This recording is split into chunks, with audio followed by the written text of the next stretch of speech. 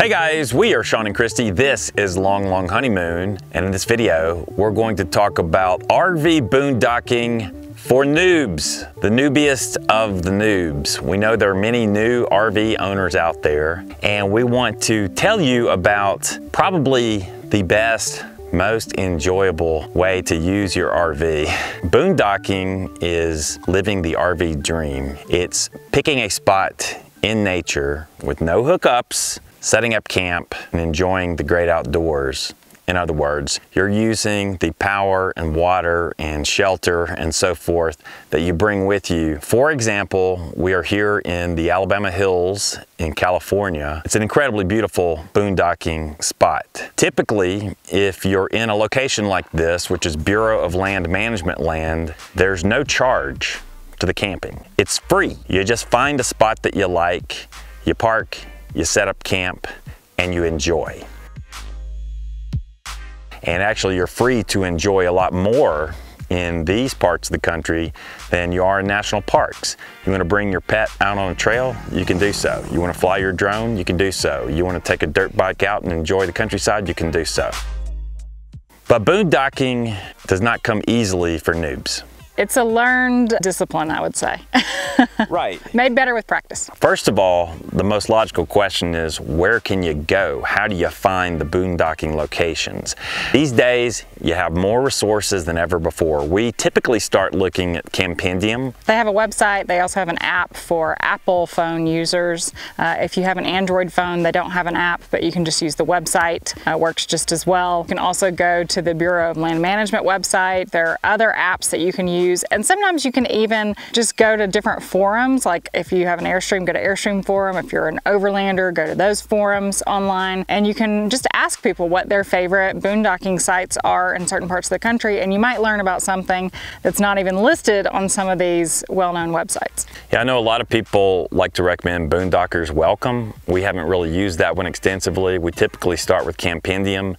One of the first issues you've got to consider when you're going to one of these sites has to do with the road quality, because some of these locations are very remote and the roads are not only unpaved, they're very unlevel and can have a lot of rocks in them that can be pretty tough on bigger rigs and lower clearance rigs. If you're unsure about a road when you get somewhere, if you can possibly unhitch your rig and leave it and drive in solo just to take account of what the conditions are like. Yeah, it's really smart to scout out a location beforehand if you have any concerns about the size and clearance of your rig getting in there. Secondly, I just want to point out that a lot of these sites are not going to be level, so you want to make sure that you have everything that you would need to level your RV rig. I know that's obvious, and these days a lot of RVs are push button level, but a lot of these places are not really designated campsites. They're just areas where you go in and park. Yeah, so you might actually need more leveling blocks than you normally use if you're a travel trailer, but you might even need some leveling blocks in a motorhome, because your stabilizer levelers that are built into motorhomes only go so far. So you might be somewhere where you need a little help in that regard as well.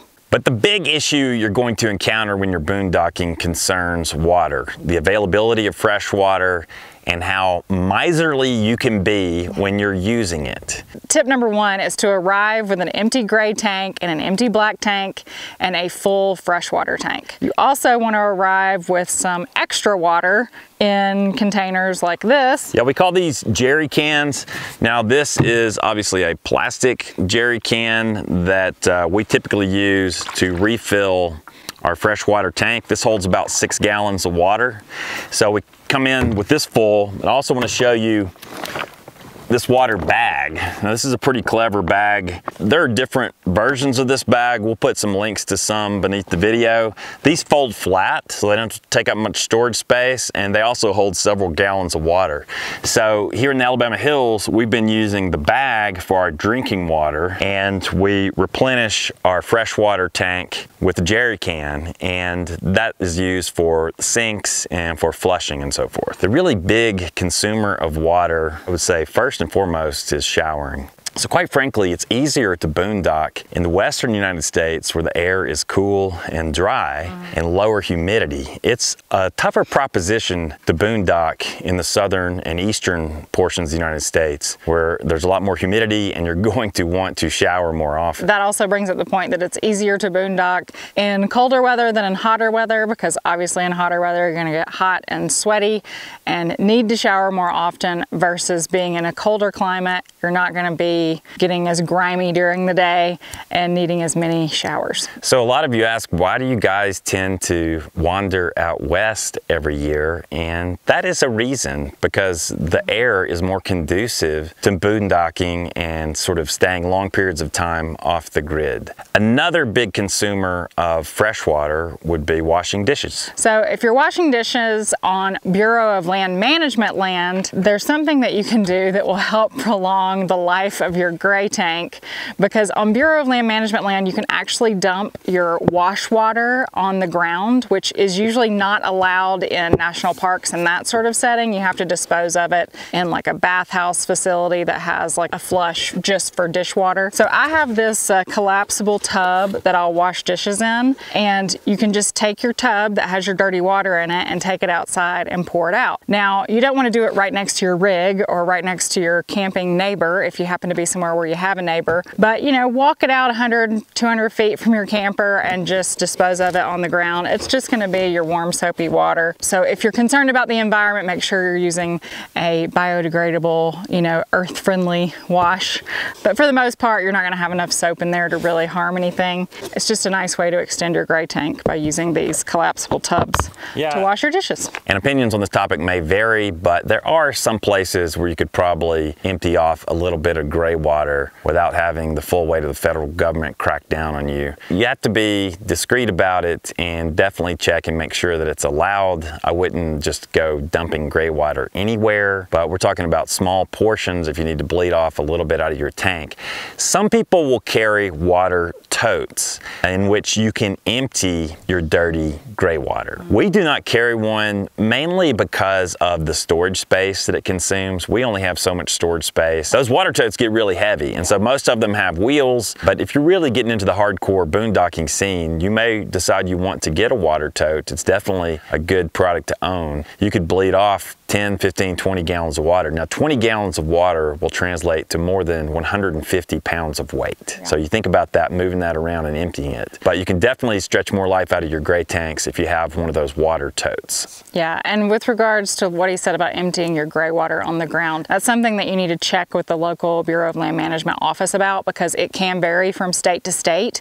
Even though most Bureau of Land Management land allows you to dump wash water, state law is more dominant than the Bureau of Land Management law, so they have to abide by whatever the state law says. So do your research on that.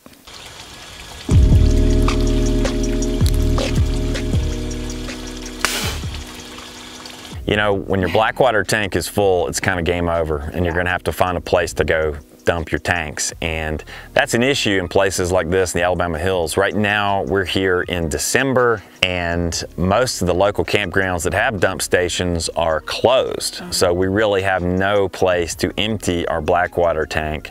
So when it's full, we're gonna ramble on to find a dump station. And something you can do to help prolong the life of your black tank is to not flush toilet paper down it. Usually we have no problem using toilet paper in our black tank because we treat it with the proper chemicals and it breaks that paper down, but paper does take up more space. So if you're trying to prolong that black tank, just put your dirty toilet paper in a plastic bag and dispose of it with your trash, and that'll give you a little more room in that black tank. So we found that we can go for sometimes more than a week stretching out our water tanks. We're on day 8 right now. Yeah, so we've gone basically 8 straight days just using the contents of our tanks. Now we've replenished the fresh water a couple of times using our jerry cans. So a lot of times people ask, how long can you go with your RV when you're boondocking? It depends on you, your water consumption, and your RV. Some RVs have larger capacity tanks than others. We, for example, have a 54-gallon freshwater tank, a 39-gallon gray tank, and a 28-gallon black tank. But we found that we can pretty comfortably go a week if we're in this type of climate where we don't have to frequently shower and we can just be miserly with our water usage. One other thing I use that helps stretch out my need for a long shower, because ladies, you know, washing your long hair will take more water, is I use dry shampoo on days between my showers when I'm washing my hair. So that lets me go longer between times when I need to wash my hair. So if you don't use dry shampoo, look into it. It can be very helpful. The king of all sandwiches. What a sandwich. This is probably the most impressive sandwich I've ever seen in my life. I'm not sure how I'm going to eat it exactly, but it's going to be fun trying. One other thing you can do to conserve your water usage is to avoid using dishes altogether because that does take a lot of water. So use paper plates. You can actually burn those paper plates in your fire at night to dispose of those plates if you wish. Also, using a grill or something of that nature to do your cooking on will save you water as well because you won't be using pots and pans and that sort of thing. So just be mindful of that when you're planning your menu for your camping outing. The more cooking you can do outside on a grill and not use pots and pans, it'll just save your water in the long run. So let's talk about power. Power is the other big issue you're going to encounter when you're boondocking, of course, because you're going to want electricity to run your water pump, to run your heat furnace fan, and to recharge all of those gadgets you lug around, maybe to power your lights at night. And you're going to find if you're just using lead acid batteries in your RV and have no other supplemental source of power, your batteries are going to die rather quickly. I can guarantee you that. Especially if you're having to use your furnace at night, because even though your furnace uses propane for the heat source, you still have to use electricity to power the fans that blow that warm air out into your RV. So that can really chew through your batteries fast. So a lot of us carry generators to provide a supplemental source of power. That's probably the cheapest, easiest, turnkey solution for providing power off the grid. There are a few issues with generators. First of all, they require fuel. Most of them are gasoline powered, some are diesel. And secondly, they produce some noise. And the whole point of enjoying nature off the grid is to enjoy peace and quiet. You hear the noise around here? Wow. This is probably one of the most quiet campsites we've ever had.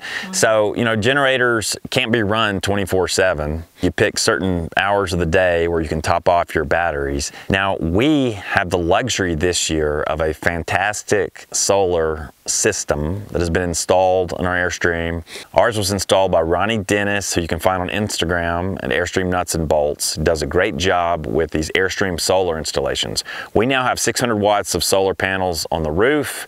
We have 400 amp hours of lithium battery in terms of the Battleborn batteries. And we also have a 3,000 watt inverter. We're going to do a video in the near future discussing the good and the bad of having a solar system like this. Overall, it's an incredible luxury, and I would say it's meeting the vast majority of our power needs by itself.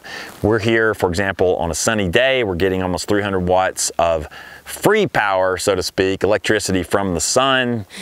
But with that being said, I still think most people are going to want to carry some sort of generator, even if it's just a 2,000 watt model, because there are times you're going to have cloudy days, you're going to have a shady campsite when solar is just not going to completely get it done. And that's especially true if you're in humid areas and you need to run air conditioning, then you're going to need a whole lot of solar to cover an air conditioner. It's just a lot easier to have a generator. Now, let's say you don't have a spare $16,000 in your pocket to do a huge solar install. There are some pretty cool little gadgets you can get these days that can sort of give you the basics of a solar setup in a very portable package. And I'm talking, for example, this is a portable solar panel. This one's by Maxoak Bluetti. I think Luigi designed this at Bluetti. But this is a 120 watt portable solar panel that you can just carry with you, and you can use this to recharge, for example, a lithium power station. And this lithium power station, I believe, has a 500 watt inverter inside of it. It's basically a lithium battery with a bunch of outlets and an inverter. So it's sort of the guts of a very simple solar system. If you're a tent camper, if you're a van camper, if you want to travel nimble and light, or if you just want to supplement the capabilities of your RV in a more inexpensive way, this is a good way to go. Yeah. Now, it's not nearly as nice as having a loaded solar package on your RV, but it really does give you the sort of same basic capabilities. You use your solar panel to recharge your lithium battery, and then you can juice up or run certain appliances using that power station. Something else you need to think of when you arrive in these sorts of destinations is the weather. You know, is it going to be sunny? Is it going to be raining? Is it going to be cloudy? Is it going to be windy? Is it going to be cold? So right now where we're camping, it has been very windy, and at night it's getting really cold. So even sitting by the campfire, you're usually still cold. You're bundled up. Make sure that you're prepared with the proper gear before you get there, because the weather in some of these places can be very different than the nearby towns. For instance, this location is at a higher elevation and more exposed than the town.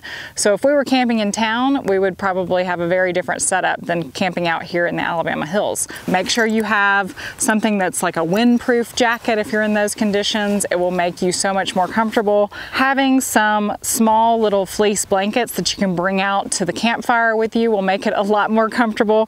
These are also great if you're camping in cold weather at night. We typically don't run our furnace overnight unless the temperature is going to drop below freezing. So it can get pretty cold in our Airstream overnight. So having these little fleece blankets that you can stuff under the sheets next to your skin will help keep you a lot warmer.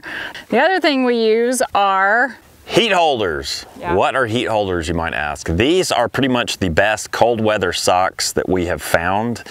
These are almost like fleece blankets for your feet. Now they're sort of expensive socks. I think they're like 15 bucks a pair, which is kind of an expensive sock. But once you put them on, you'll know why they cost 15 bucks. They're so thick you really can't wear them with shoes. They have some thinner versions you can wear with shoes, but these super thick ones that we will get into bed with at night, you're probably not going to fit in a shoe. They're definitely thick and cushy. I mean, excuse my dry legs, but they're super warm. These do fit inside these boots. They don't fit inside my regular hiking boots. These are just a little too thick. They have a heat rating. They call it the TOG rating, which stands for thermal overall grade, of 2.34. Whereas your ordinary cotton sock would be a 0.33. So they're like 6 or 7 times as warm as a normal sock. Yeah, on a cold night, I've been known to just wear these through the night.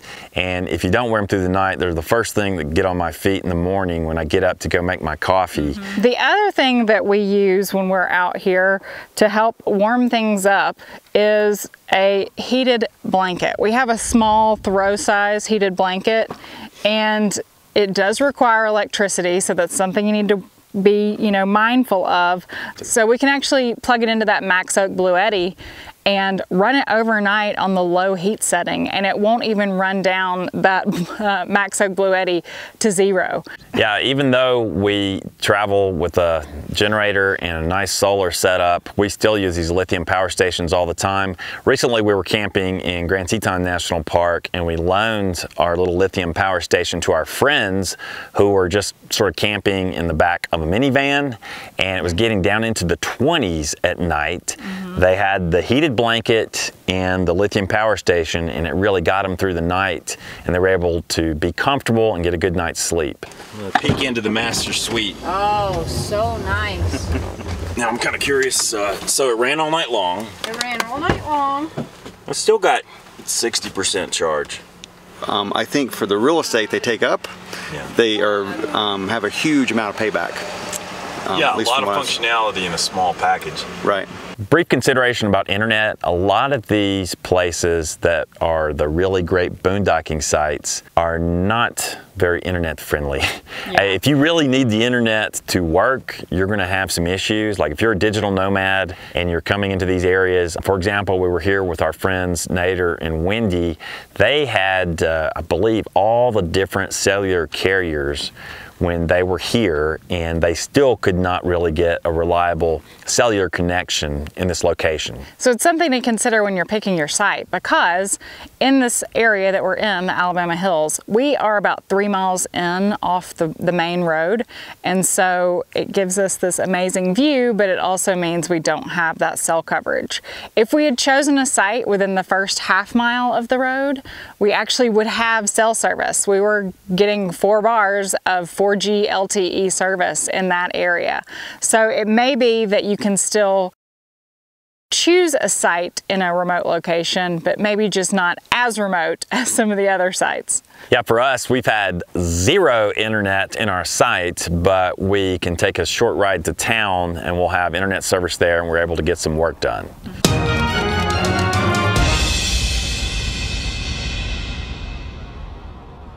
Finally, I want to wrap up with a little wag of the finger and make a point about trash. Yeah. You know, we've been traveling on the road for several months this year, and we've seen a problem possibly developing of trash being left in campgrounds, at campsites, inside fire pits, or even inside bare food locker boxes.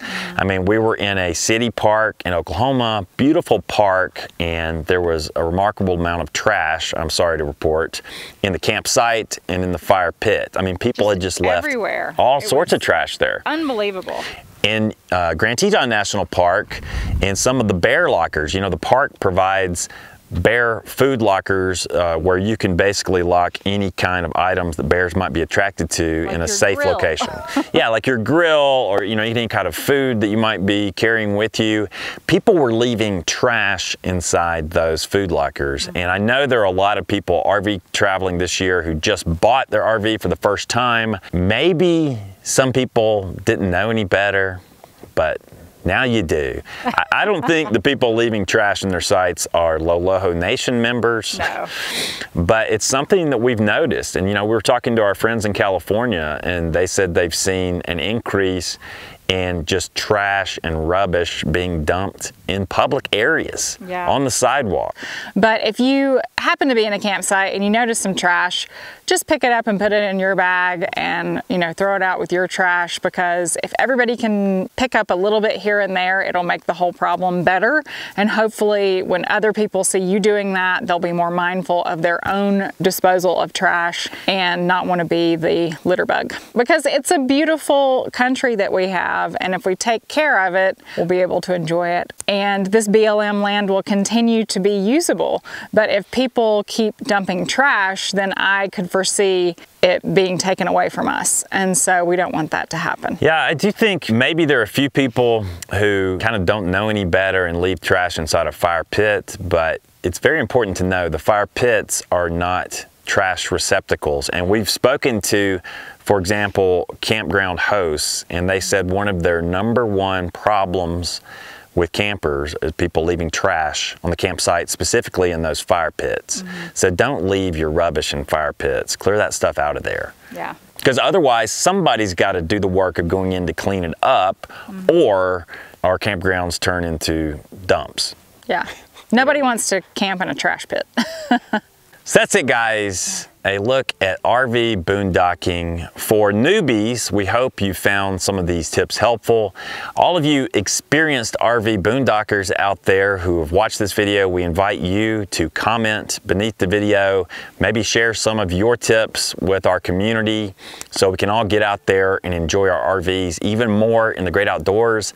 Look at these locations and the places where you can go camp. We're actually standing in the very spot where Tony Stark of Iron Man released some sort of ridiculous weapon. It was the Jericho. The Jericho, it's where he blew up the Jericho. So you might recognize this site if you're an Iron Man fan. Yeah, I think he was standing, what, like this? I think he was like this. Like this, he was sort of like this. Presenting. Boom. Presenting the explosion that happened behind him. And no, they didn't really blow up those mountains. That was all CGI, thank goodness. So that's kind of a really fun aspect of boondocking. You can take your RV out to really interesting locations and set up and just enjoy. We found this particular place in the Alabama Hills so pleasant and enjoyable that we lingered for several days. Most people cleared out of here after the weekend. So we've been staying here on weekdays, and there've probably not been but half a dozen people here, period. Nobody really within sight of us currently. We had a neighbor last night, and this is something else that you need to remember. Make sure your fire is really put out before you leave, because this fire is still going. Yeah, and they left about 4 hours ago. So we're gonna pour some water over it to make sure it's totally, you know, out. But I'm sure they thought it was out. They've got ash all over it.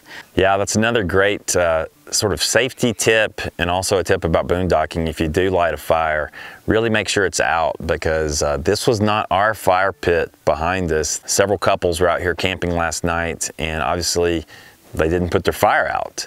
And you know, I've heard there were a few fires in California this year. Just a few.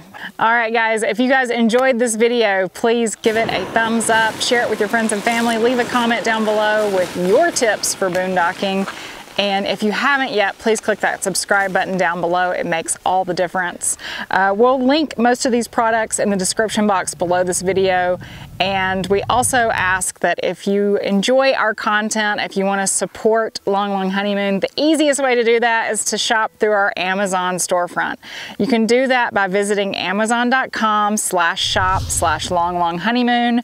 And you don't have to just buy things that are listed in our store. You can actually use that search bar at the top and search for anything that Amazon sells. And as long as you start your shopping experience on our storefront, we will earn a commission for your purchase, and it doesn't cost you anything. And if you really want to support Long Long Honeymoon in this way, it's a great idea to put a little bookmark to our store on your phone. Yes, thank you so much for your support. We greatly appreciate it. The Patreon link is fixed, by the way. I think we've had a broken Patreon link for many years. Yeah, so if you're interested in supporting us in that way, you can click that link as well. But until next time, what do we say? Lo lo ho. Lo lo ho. Click that subscribe button. Thanks, guys. Works just as well. And you can... I think so loud, it's gonna be all over the audio.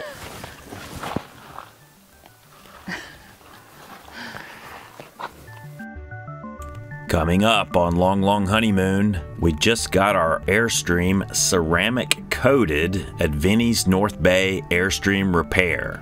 Stay tuned for all the details on the biggest upgrade we've ever made to our Airstream exterior.